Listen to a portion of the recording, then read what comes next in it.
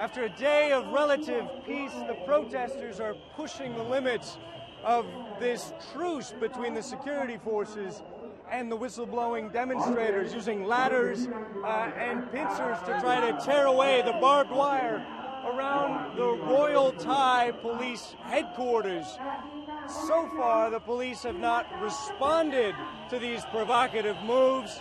The demonstrators insisting that the democratically elected government of the Prime Minister must step down, a move that her top aide says is both unconstitutional and undemocratic. The proposal of the protesters are undemocratic, unconstitutional, and they already announced that even if the Prime Minister resigns or there's a House dissolution, they're not going to stop protesting. And so both options in the democratic process doesn't seem to satisfy them. The police have shown remarkable restraint as the protesters seem determined to test them with every link of razor wire they remove, with every block of concrete taken away from the gateway to the Royal Thai Police headquarters here.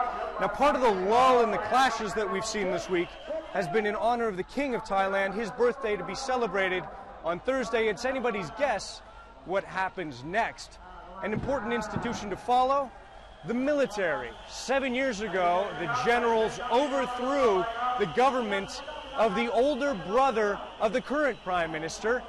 This time around, they've played a much more neutral role. A top aide to the Prime Minister tells CNN, even helping broker a meeting between the leader of the protesters and the Prime Minister.